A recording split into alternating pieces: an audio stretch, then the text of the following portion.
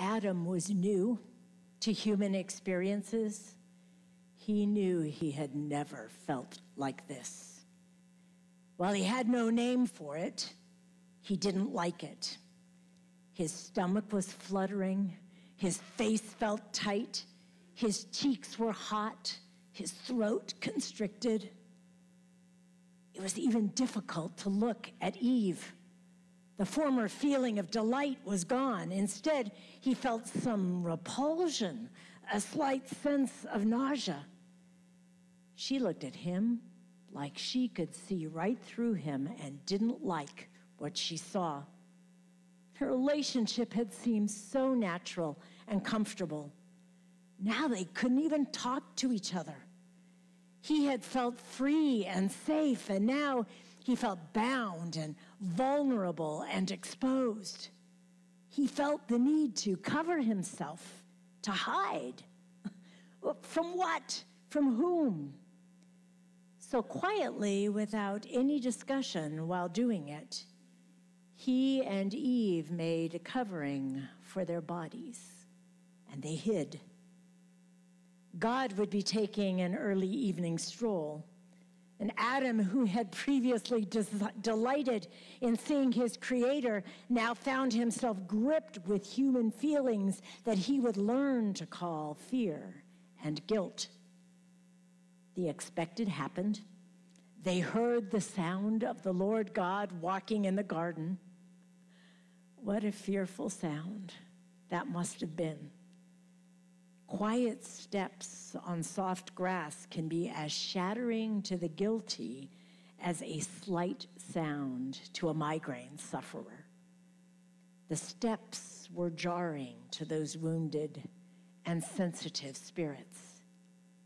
And although it might have been a call of a friend to a friend, "Where are you?"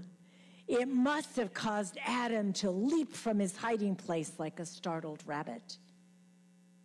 And in the meeting of downcast eye with searching eye, Adam was now in the presence of the one whom he had betrayed.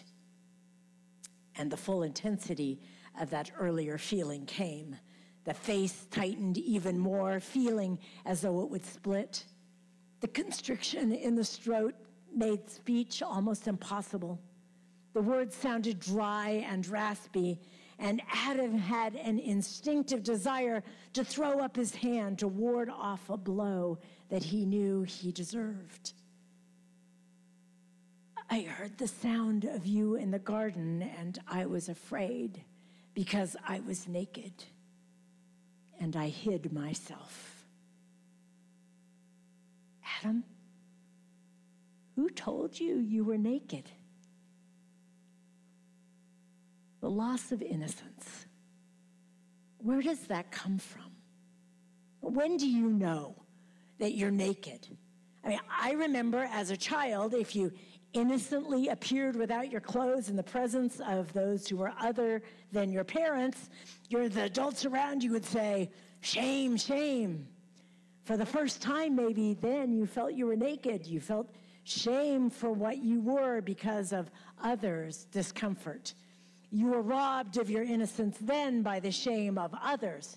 But that's not the guilt and shame of which I speak.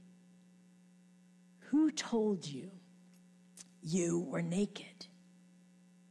The real loss of innocence comes when we're legitimately responsible for circumstances in which we find ourselves and genuinely ashamed of our behavior. It's when that sense of nakedness comes from self-awareness from within. Our moral weakness has been exposed. Our true motivation has been revealed. A character deficiency has been made transparent. Suddenly, we are known for what we are, for what we really think, and how we really feel. When has that happened for you? When you told a lie and got caught? When you gossiped about a friend and hurt him or her? when you got drunk again after several promises to the one you loved, when you were unfaithful to your spouse, when you betrayed a friend.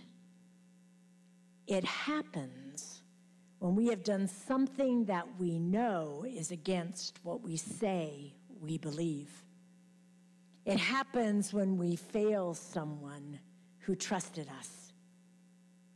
And once it happens, we cower in the garden, fearful that the voice will be heard.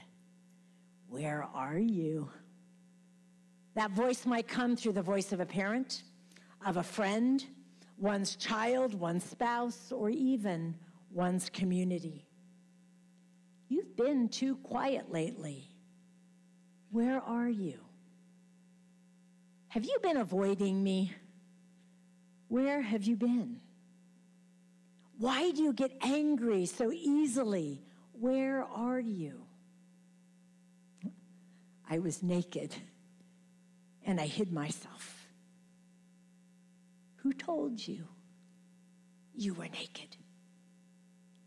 We stumble and stutter like public officials we see these days, and all others caught doing what they know is not right, making excuses, lying about what they know to be true and what others know to be true. So Adam, having placed himself in that position, stutters, "The woman you gave me urged me, and I ate." It's Adam's way of saying to God, "It's your fault for giving me this creature called woman. Besides, I didn't want to do it. I was pushed into it."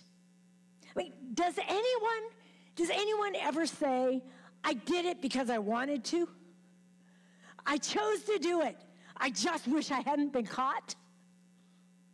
Does anyone ever say without being forced, "Now I see how I hurt others. What can I do to make amends?" How refreshing that would sound. So there's something deeper here. Why the inability and unwillingness to confess and repent? When is it that we feel guilt and shame most deeply? It's that moment when we confront the person offended or when the person confronts us. You've all felt it. Someone calls you on something, and what's the first thing you think of? That shield of denial comes up in defensiveness, right? It's a human reaction to being caught. And behind the initial guilt is the shadow of the one that we have betrayed. And betrayal is always a personal matter, even if the person that we've betrayed is just ourselves. It's that pain that we want to run from. It's that judgment that we feel we deserve, but which we cannot bear. So when the confrontation finally happens, our first response is denial. Did you eat of the fruit of the garden? The woman you gave me urged me, and I ate. The serpent beguiled me, and I ate.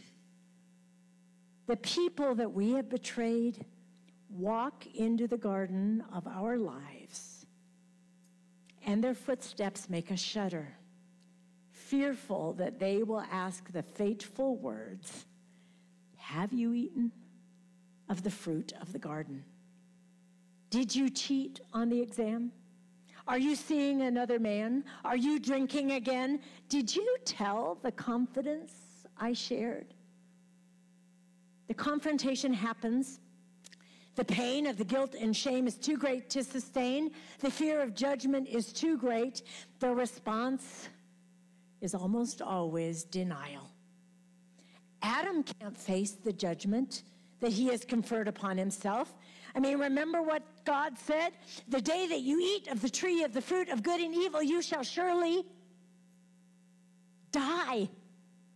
Adam expects to be killed on the spot if he confesses. But he discovers that his punishment actually isn't death in the way he expected it, but banishment. He and Eve are cast out of the garden, the place that they had experienced the intimate presence of God. Have you ever felt yourself far from feeling that kind of intimate presence of God? Well, I'm going to invite us to take another tack for just a minute, and we'll get back to the other question. Because this is a different reading than most of us, myself included, have of the Adam and Eve story. Most of us have heard this version. Adam and Eve are fresh off the assembly line, shiny, new, perfect, the first human beings, sort of superhumans. And God tested those flawless creatures with this command, not to eat of the tree of the fruit of knowledge of good and evil, just to see if they meant business and would obey God. But they failed the test.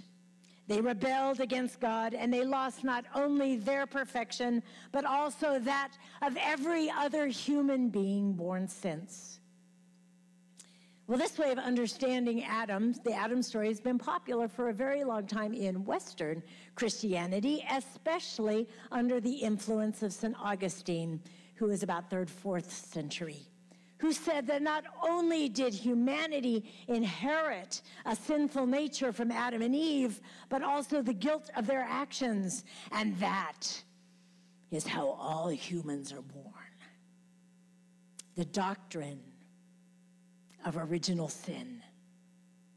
How many of you have heard that story? Another one often taken by Christians in the Eastern Orthodox tradition, is to read the Adam story as not being about a fall down from perfection, but a failure to grow up into godly wisdom and maturity. So think of Adam and Eve not as perfect superhumans, but as young, naive children who were meant to grow into obedience, but were tricked into following another path. So why would anyone read the story of Adam that way? Well, there are a few reasons, and they help us understand that actually we're reading the story of Israel. Israel's history can be broken down as follows. Israel, the nation of Israel, is created by God at the Exodus through a cosmic battle. Gods of the Egyptians are defeated through the story of the plagues, and the Red Sea is divided and the Egyptian army is destroyed. The Israelites are given Canaan to inhabit, a lush land flowing with milk and honey. They remain in the land as long as they obey the Mosaic law. They persist in a pattern of disobedience and are eventually exiled to Babylon. So Israel's history parallels Adam's drama in Genesis. Adam is created in Genesis 2 after the taming of chaos in Genesis 1. Adam is placed in a lush garden.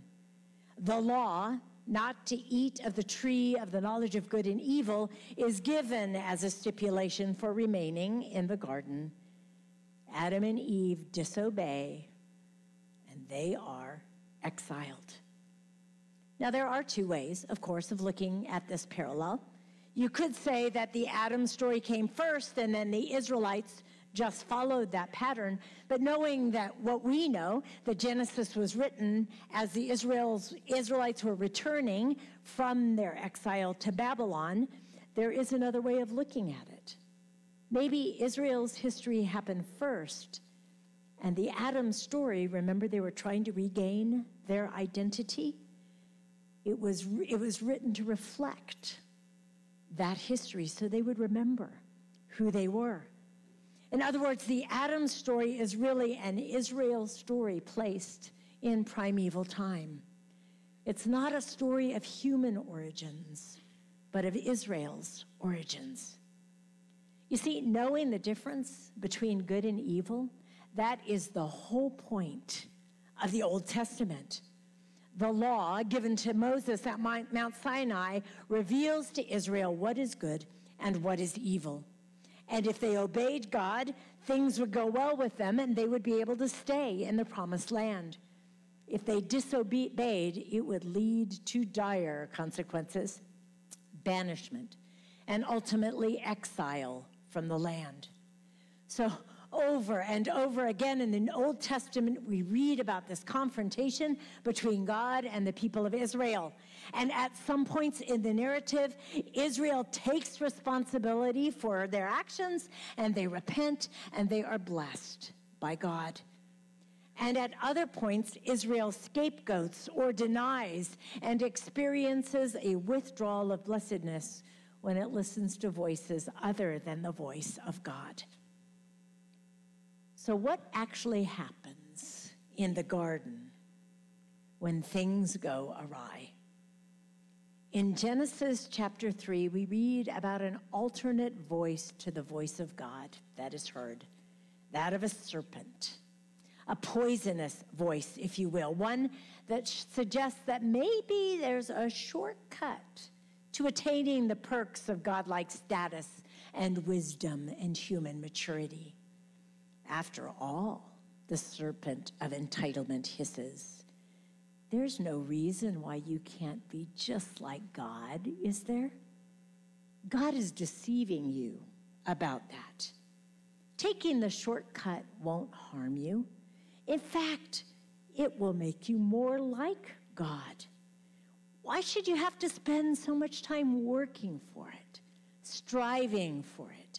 Why shouldn't you have the best immediately without any cost or toil? Why shouldn't you have it all now? Why should you have to work for it, invest in it? Why shouldn't you have everything you want? You are, after all, you, created in the image of God. So God is no better than you. Why should you be subject to God when you can be at the same level as God, enjoying all the freedoms that God has? Sounds pretty good, doesn't it? The Jewish people call this poisonous voice Lashon Hara, the evil inclination, the curse of the tongue. It's a voice that prompts cravings for reward without investment, the awakening of expectant and entitled appetites, and a deceitful self-image, a dissatisfaction with one's place within the created world. Have any of you ever wished you were somewhere else? With someone else? Were someone else? So this last scene in Genesis chapter 3 offers what I think is perhaps the most heartbreaking thing of all. God has to banish the man and the woman from the garden and from God's divine presence. They have tried to become like gods instead of the beautiful humans that God has created in God's own image with God's own hands, and so they are exiled and cut off from the tree of life. The place that Adam and Eve were created and privileged to protect now has to be protected from them. And interestingly, the verb that's in this particular story, the banishing word, is the same one used to divorce a wife or disown a child. The humans were sent forth, but it was the result of their own choice. And we have been divorcing ourselves from God ever since. And there isn't one of us, if we're honest with ourselves, who can't resonate with this story. No matter how good we might believe we are, we know where those fault lines are in ourselves, where the brokenness is. We suffer, we all do. And in comparison of what we were created for as this wonderful human race, we are broken and twisted, capable of inflicting unimaginable evil upon our brothers and sisters. You know, we know inherently that we were made to be people of God, in the place of God and dwelling in the presence of God. But we also know that we're not exactly as we should be, that we are often in a mess of our own making, a mess that we simply cannot fix on our own. And that's the point of the story of the Old Testament. The choice put before Adam and Eve is the same choice put before Israel every day and continues to be our choice today. Learn to listen to God and follow in God's ways, and then, only then, will we live. The story of Adam and Eve makes this point in story form. Israel's long story in the Old Testament makes it in the form of historical narrative.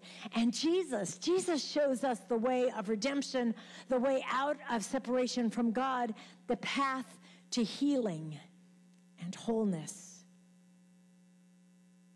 Today's read through the Bible verse was in Revelation, and there's this wonderful image of God standing at the door knocking, wanting to be invited in to have dinner with us. It's a wonderful image. And I thought, you know, God waits knocking every moment of our lives, waiting to be invited into all of our conversations, wanting to be fully present, to fully feast with us, for us to be in God's company each and every day of our lives. That's the story that we as a church have to tell the world. Jesus is knocking. Love, perfect love, is ready to walk and talk and eat and be in our presence each and every moment of our lives.